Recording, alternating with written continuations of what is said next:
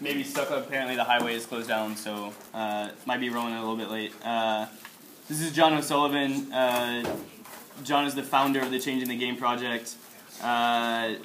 He writes for SoccerWire.com. He's been in the Huffington Post, Soccer America. He's been a director of coaching and an executive director for youth soccer organizations, a collegiate coach, a professional player. And then for the last few years, he's been traveling around discussing both kind of organizational change and then also creating a positive kind of player-centered environment for youth athletes. So I'm happy he's here. So John, welcome. Awesome.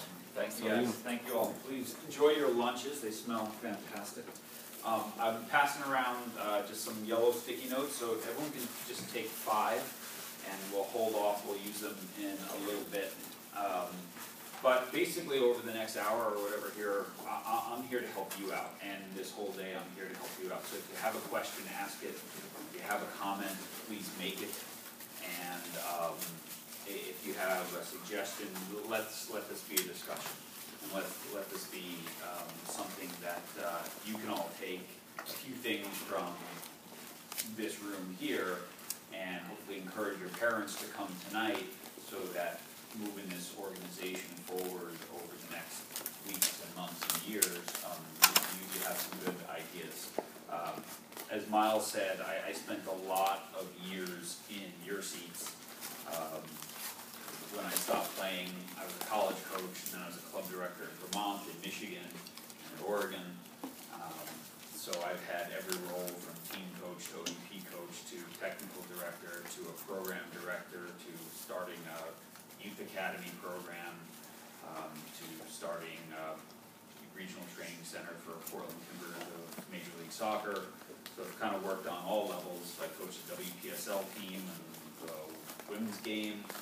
So kind of been at all levels, and a couple years ago I started this Change the Game project, and really I started out working with parents, but my passion is working with coaches, because that's what I do and that's what I love, and especially with my background in soccer, I especially love working with youth soccer organizations. And so what I want to talk about today is how can you guys take your organization forward? And I want to start by saying that you are already, I would say, a 1%er. When I look at your website, when I talk to Bo, when I talk to Miles, when I look at your strategic plan, you guys are already doing what a lot of people pay lip service to, but they never do. So you're already way ahead of most. And there's not something that I look at and say, oh, here's this big glaring area, just do this and you'll be fine. So what we want to talk about today is getting better bit by bit. And so, just real quick, does anyone know who this guy is? Want to hear this guy before? David Brailsford, bouncer from the bar last night. David Brailsford, in 2006, was hired by Great Britain Cycling because it was a cycling mad nation, and they were terrible on the professional level. They were terrible on the top level. And so Great Britain Cycling hired him because they got the 2012 Olympics, and they're like, we can't host the Olympics and get killed in every sport here on the cycling front. And so Brailsford brought this philosophy that we can sit around waiting for one, super duper top cyclist to come along, or we can just be better about everything we do. And so his whole idea is what he calls the aggregation of marginal gains. Instead of trying to be 20% better at this, can you get 1% better in every aspect of your organization? Take 1%. So this is his quote, right? 1% from 1% margin improvement in everything you do, from the mechanics on upward. So what they did with Great Britain Cycling was they made the bikes a little lighter. They made the chains a little stronger. They hired a nutritionist and made the food that much better. They bought every cyclist in the program their own special pillow so that they slept a little bit better. They tested massage gels and said, okay, which one gives the best massage and the best recovery? And every single aspect of everything they did, they said, if we can add that up, slowly but surely, those gains are going to compound over and over and over time. And this whole idea is if you get 1% better in everything that you do, you're not going to notice it in a week, you're not going to notice it in a month, but over the course of time, you're going to notice it and those gains add up. And by the same token, when you don't do it, right? When you let something slide, when you don't give your best effort, when you say, I'll ignore that parent behavior, or I'll let that coach disrespect the referee, or I'll do all these things, you know what, it's not going to affect things this week. And it's probably not going to affect things this month. But over the time when those little things add up and you let things slide little by little, it's the same thing, you go down. And so what Brailsford's whole idea was is, let's just get a little bit better. And so hired in 2006, in 2009 they just decided to start a Tour de France team. They wanted to win the Tour de France by 2015. And they were wrong, they won it in 2012 and 13, and again this past summer. And the 2012 Olympics, after having won one bronze in the 2004 Olympics, right before he was hired, they won 80% of the gold medals in cycling. All based on this idea of, can we get a little bit better? So I use this story as sort of a way to frame everything we're going to talk about. How can you take your organization and get a little bit better at everything you do? And so I think there's three ways and three areas that almost every youth sports organization that I work with can get better. One is having good core values that you define and you live and you reward. One is through improved parent education, and one is through what I call a new kind and better coaching education that doesn't just focus on the X's and O's, but goes beyond that. So let's dive right in and talk about these things. And like I said, if you have some questions, please don't be afraid to ask. So what's a core value? You guys have core values. Anyone tell me your core values of your organization? Well, you know, you should know. There you go, boss.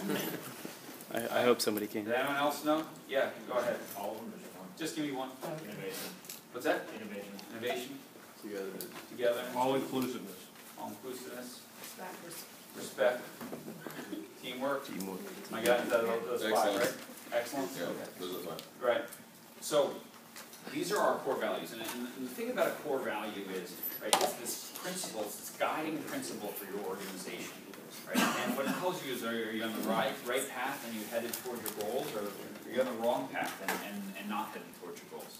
And see, the thing is, a lot of organizations have core values, and they have beautiful posters and they hang on the walls, but most people can't tell you what they are, and most people don't know what they look like in action.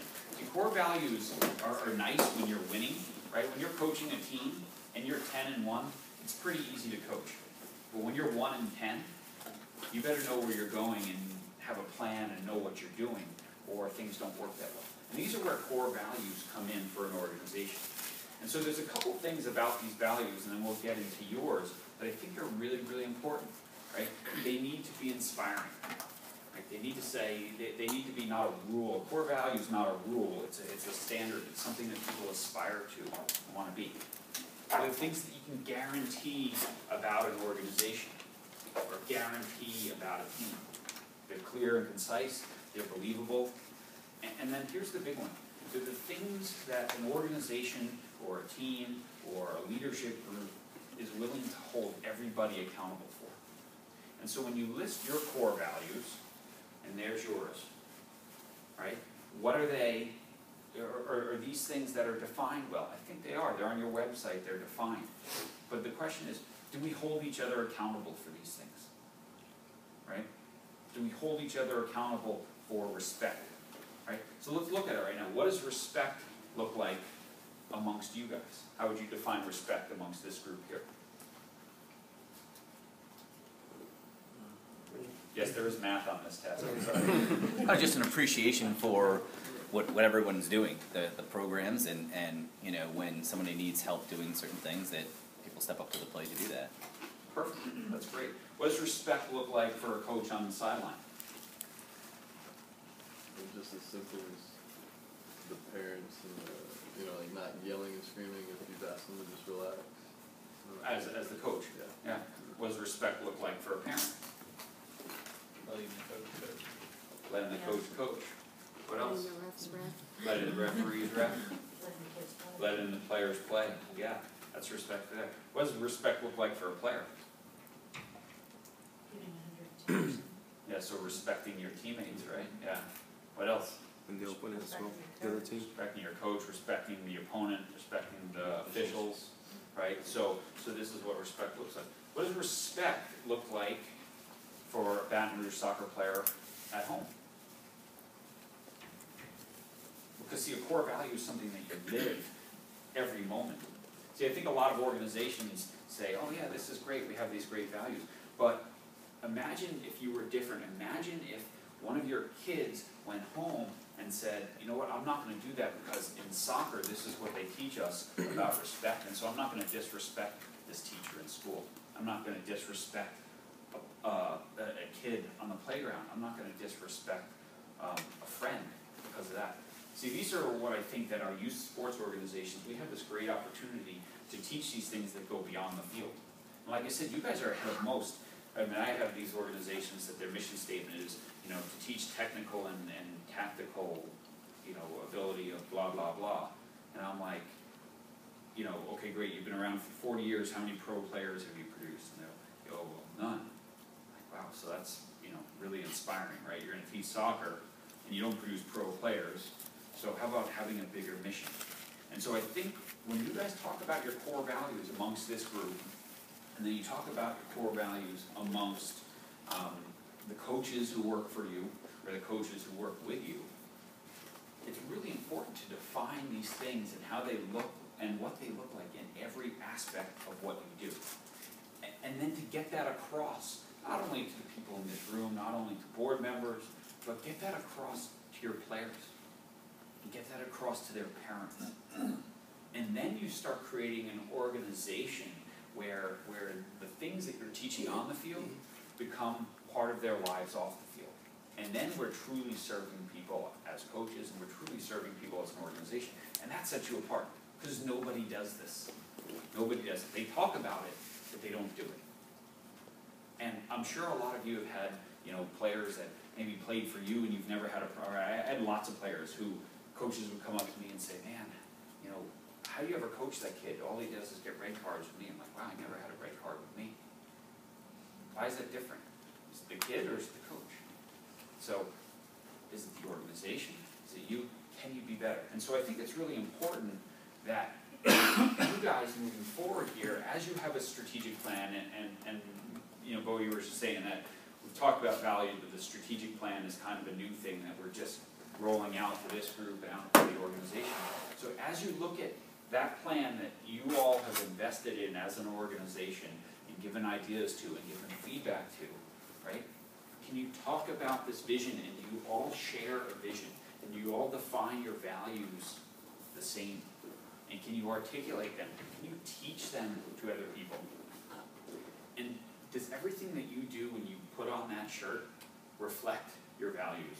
When you're winning, when you're losing, when you're in public, when you're in a top soccer program, when you're in any sort of place, so that when it comes back to, oh, that's a Baton Rouge soccer coach, right? That's a different person, that's a different organization. And this is when core values really become real, and become tangible, and they become a big difference maker. They become not just a 1% difference maker, but a 10% difference maker.